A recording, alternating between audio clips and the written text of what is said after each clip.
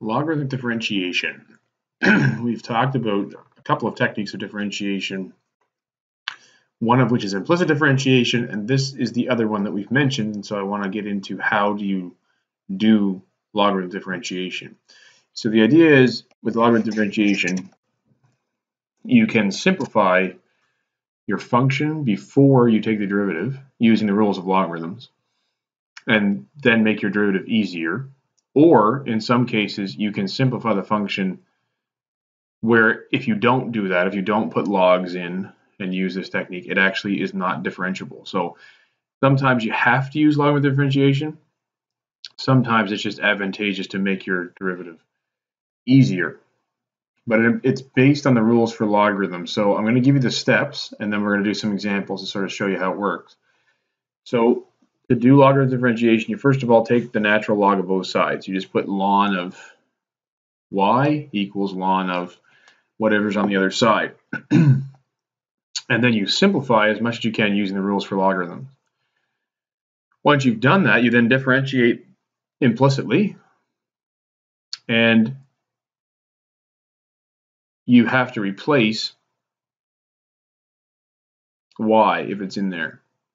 So you want the answer only in terms of x. So when you do implicit differentiation, you're going to have a y show up, and we're going to have to replace y with our original function. And then we solve for y prime. All right. So those are the three steps. It seems relatively straightforward. It's not sometimes. But if we understand the rules for logarithms, it's going to be a little bit easier. So let's just remind ourselves of the rules for logarithms, because we're saying to use the rules for log. So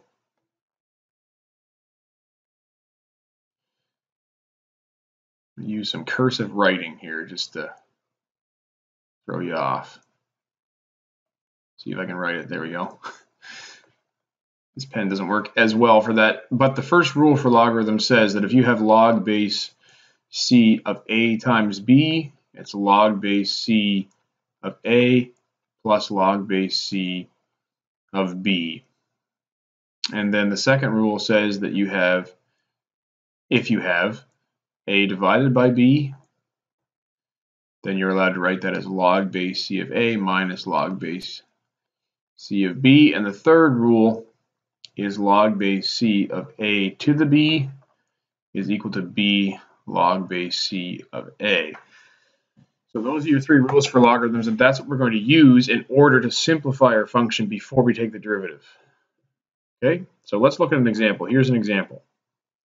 Fairly large function. We've got e to the x, we've got a square root of x squared plus 1, and it's divided by x squared plus 2 cubed. Now, you can take the derivative of this using the quotient rule and the chain rule and all that. You can do it, but it will be complicated. So what we're going to do instead is we're going to go ln y equals ln of this whole thing. So the first step just says take the ln of both sides, and then you're allowed to split it using the rules for logarithms. So we're allowed to basically get rid of the quotient first of all by saying ln y is equal to ln of e to the x square root of x squared plus 1 minus ln of x squared plus 2 cubed. Then we're allowed to use the rules for logs again, or continuing to use the rules for logs to split this product. So it becomes ln of e to the x plus ln of the square root of x squared plus 1, because that's a product. It's a times b, so now it's a plus b, and then it's minus, and I'm going to bring this 3 down in front. So it's 3 ln of x squared plus 2.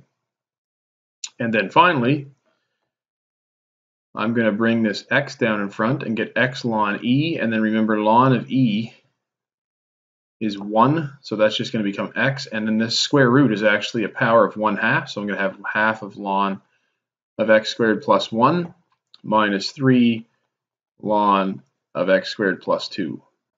Okay? So at this point, we've used the rules for logarithms as much as we can, aside from maybe getting rid of this now since we know it's 1. And then the second step comes into play. So the second step says actually take the derivative now implicitly. So the derivative of ln y, the derivative of ln is 1 over y and then it's multiplied by y prime. So that's the derivative of ln y. The derivative of x is 1. This 1/2 is going to stay here, and then the derivative of ln of x squared plus 1 is 1 over x squared plus 1. That's the derivative of ln, multiplied by the derivative of x squared plus 1, which is 2x. Then it's minus 3. Derivative of ln, again, is 1 over the function, so 1 over x squared plus 2, and then multiplied by 2x. So that's the derivative.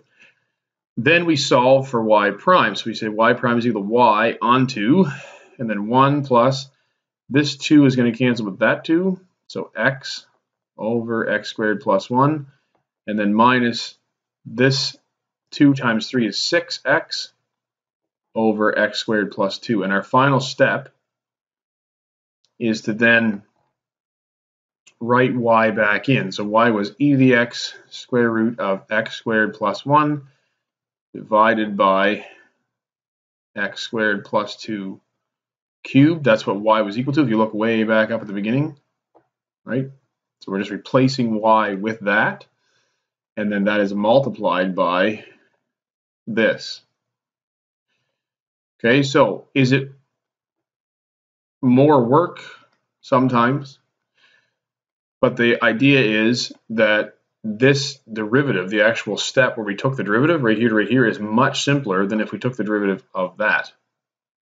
Okay, because the derivative of that by itself would be rather large, and we don't have time to go through it all, but I think you can appreciate that it would be. Here's another one. Okay, so again, we could take the derivative of this without logarithmic differentiation, but we are going to make it easier by using logarithmic differentiation. So the first thing that that's going to enable us to do is get rid of the cube root, because the cube root is a power, right? It's the power of 1/3. So the first thing I can do is write this as 1/3 ln of x cosine x over x squared minus 1. Then that is going to allow me still to simplify because it's a quotient. So I'm going to go 1/3, and then it's going to become ln of x cosine x minus ln of x squared minus 1. And then further, I can split that product. So this is a product, so I can split it as ln x plus ln of cosine x minus ln of x squared minus 1.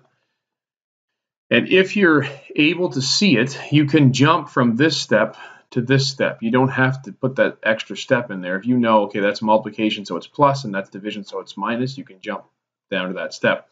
But now we can take the derivative. So the derivative of ln y is 1 over y prime. The derivative of this, the 1/3, is just going to stay there. The derivative of ln x is 1 over x. Derivative of ln of cosine x is going to be 1 over cosine x multiplied by the derivative of cosine x, which is minus sine x. And then the derivative of this is 1 over x squared minus 1 times 2x.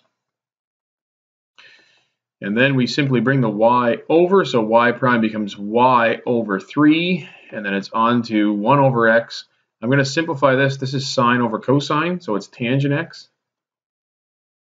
And then minus 2x over x squared minus 1. And then finally what we do is we replace the y. So the y becomes the cube root of x cosine x over x squared minus 1, because that's what the original function was, multiplied by 1 over x minus tan x minus 2x over x squared minus 1. And that's our answer. That's our derivative.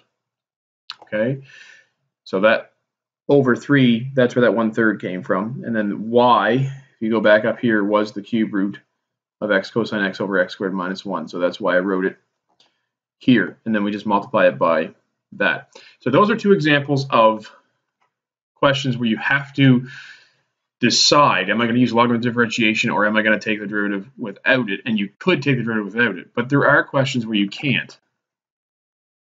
And this is an example of one. So if you have a variable in the base and a variable in the exponent or in the power, you have to use logarithmic differentiation. That's how you know. And why we have to do that is because we have a power rule, but the power rule requires this to be a constant. And we have an exponential rule, but it requires the base to be a constant. So when it's not, when they're both variables, we have to do this. And what that allows us to do is bring the power down. That's the rule for logarithms that we talked about. And then we can take the derivative of this. This becomes a product rule, right? It's sine x times ln x. So 1 over y prime, that's the derivative of ln y. This is going to be sine x times the derivative of ln x, which is 1 over x, plus ln x times the derivative of sine x, which is cosine x.